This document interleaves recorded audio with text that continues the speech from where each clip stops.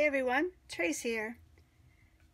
So today we're going to be making this Mosaic Sympathy card, and it's really pretty, and I love the technique for it.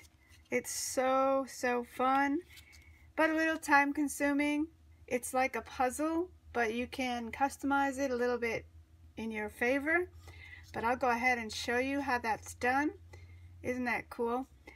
And this is what you're going to be needing. I'm using 2 of the Made It stamp sets. This one here is stained glass layered.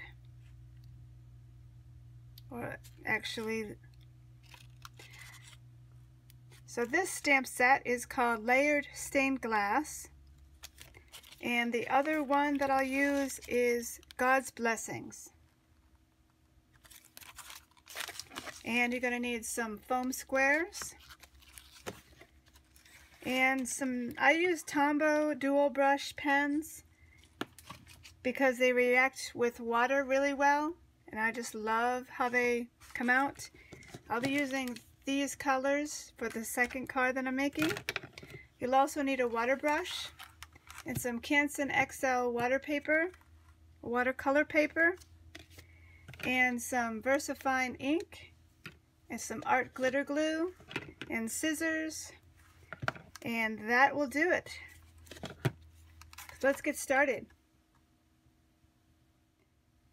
So the next step is to color our paper. So this version here has very vibrant, bright colors. I'm going to go ahead and do a little softer colors, the second one, but the combination of colors that you choose does not matter, as far as you can use whatever you want. So this piece of Canson watercolor paper is so large that it doesn't really fit into the shot very well. So I am going to color the entire page, because what we don't use this project, we can use in a second or third card. Just you'll have it already made, and you can make a lot of them. So I also have a scrap piece of just paper underneath, and all you basically do is just scribble. And I know y'all can do that for sure. So I'm going to do a combination of colors. I'll start with purple. So really all I am doing is scribbling on the entire page of watercolor paper, the entire thing, from the top to the edges to the very bottom. So in about an inch or so of the page, I just color. And if you have parts that aren't colored completely, and that's actually better, because when you watercolor it, the water and the ink will fill in those spaces. So next I'm going to change to a different color. I'll go ahead and do orange and just overlap them just a tad. You're just going to do about an inch or so. There's not really any rhyme or reason. Just color, scribble, super easy. Can't mess that up at all. Next color, I'm going to do a green. And so I'm going to go on and do the entire page with my pattern here and fill the entire page.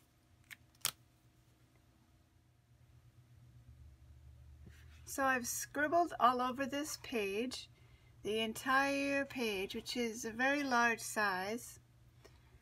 So now I take my water brush, and I'm just going to go over the entire thing just lightly with water. And the joins of color, if you don't want it to blend too much, just make sure you brush off the brush on a scrap piece of paper. So basically just squirt up some water and just start slapping some water all over this paper. And like I said, for the joins of color, the parts where the colors join, if you don't want too much to blend, just wipe it off. So just cover the entire page. And so as you see, where there was some spots that the coloring didn't quite cover it up, the water and the ink will just fill in those really nicely. So go ahead and cover the entire page with some water and let that dry. And while that is drying, go ahead and stamp out your sentiment. I stamped it a couple of times because it's a really large sentiment and I wanted it to be really full and make sure I didn't miss any spots. So here I had missed a spot, so I went ahead and stamped it out a second time, make sure it went nice and full. So stamp that out, and we're going to cut that out. And I just went around it, just basically hand cut, fussy cut that out. So the paper is all dry, and it kind of looks like a hot mess right now, but kind of cool on the other hand. I love how watercolor just blends and flows, and it just really looks neat. I love it. So we're going to cut up this page, but we're not going to need the whole thing really. So we're just cutting approximately half of it. I'm just cutting it about this much here, and then this here I'm going to show you for the inside sentiment what we're going to use for that. So for this part here, all we're going to do is cut into little bits, and it does not have to be perfect. What you do need to watch for is at least one straight edge, but you're going to be using a trimmer, so they are going to be pretty much straight edges anyway. So I do put it in an angle because you want most of them to be at an angle. That just adds to the look of it. So I kind of put it anywhere on the trimmer and angle it up and cut. And so you're going to have just a whole lot of just little bits, and it doesn't matter sizes, just cut any which way you want to. Cut, all different size pieces. And what I try to do is add a couple of colors in the same little piece. And so this one has about 3 different colors in there, so that's going to be a really pretty piece. So just continue on and cut up this whole section of paper. So now with all of your pieces cut up, and I have some big ones, some small ones, you can kind of see how this is going to go, and they're really pretty. A lot of them have all the different colors to them. It's going to be great. So now you need a card front that is a black cardstock, and you're going to start to piece this all together. So this is where the fun starts. So you're going to put, like a puzzle, all different pieces on this paper. So it will take maybe a little while to get it to where you want it to be, and the trick is fitting them together. So, and if the good thing is that if it doesn't fit quite the way you want it to be, you can customize it. You can cut it to where you want it to fit. For instance, I really like this piece here, and it has all the colors.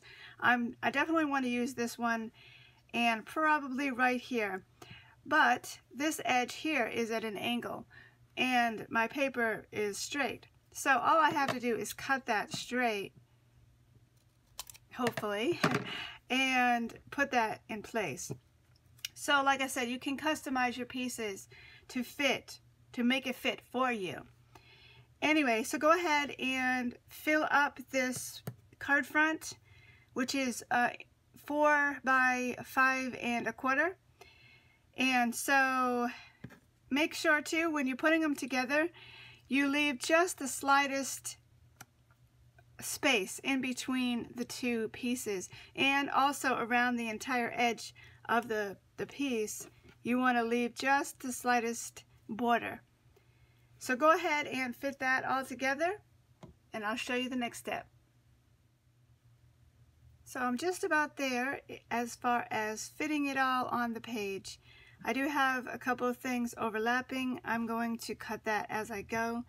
And if you have little slivers of area where you just don't have a spot, we're going to work on little pieces, or I have a trick at the end of a spot that you just can't fit a piece. So what you want to do is start at a corner and start gluing those on. And whatever you do at this point, you really don't want to bump it, because you've worked so hard and you don't want to bump it and get it all messed up and try to figure it out again. So gently try to put one piece at a time, gluing it down, starting at a corner. And like I said, make sure you have a slightest gap in between each one. So start gluing that down, and I'll get back with you in a sec. So I've got all the pieces glued down, and I have this little area here that I just really couldn't fit a piece right there. It would have been crazy trying to fit that in there. And there's a couple of areas that I'm not too crazy about. There's a bigger gap here than I would like. So there's those couple of areas. So how to get around that is to simply just take your sentiment, and I'm going to actually place my sentiment to cover this area and this little gap here. So I'm going to place it right about there to actually cover up what I don't like. And I've got those on foam squares, so I'm just going to attach it right about there. Now also with this, the rest of this page, you're going to take your stained glass stamp here, and you're going to ink that up, and make sure that you ink it up really well. There's a lot of little details on this stamp, so I want to get that nice and inked up. So I'm going to pick a place on this paper that has a lot of space. So I'm going to go ahead and ink this down where I have a lot of colors in one area. So I really like these colors are all together. I'm going to go ahead and stamp that down nice and straight and tight, making sure I get that full image. Now I'm going to cut that out. So I went ahead and cut that stained glass window out, and I used a Sharpie to make those lines a little bit more pronounced. There was a little bit of stamping, and then I glued it onto the card base, and I also glued the card front onto the card base. So we are just about finished. The last thing I wanted to show you is with this card here, I put the sentiment here at an angle, and I want to show you how that was done.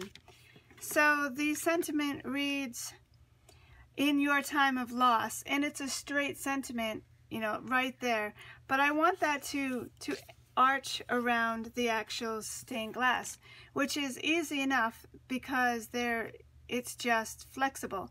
So what you want to do is just put it on your block and bend it any way you want to.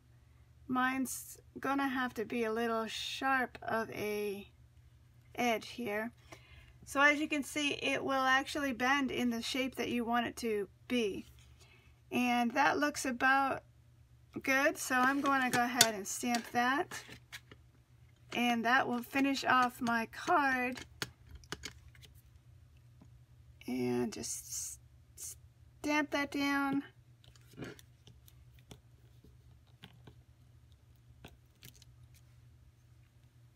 Excellent. So there you have it. The Mosaic watercolor card in 2 different color schemes. Thank you so much for watching. I really hope you give this a try, and go ahead and put it on my Facebook group, Create Along with Trace. I'd love, love, love to see what you've done with this technique. And go ahead and subscribe and like, and I will see you next time. Have a great day.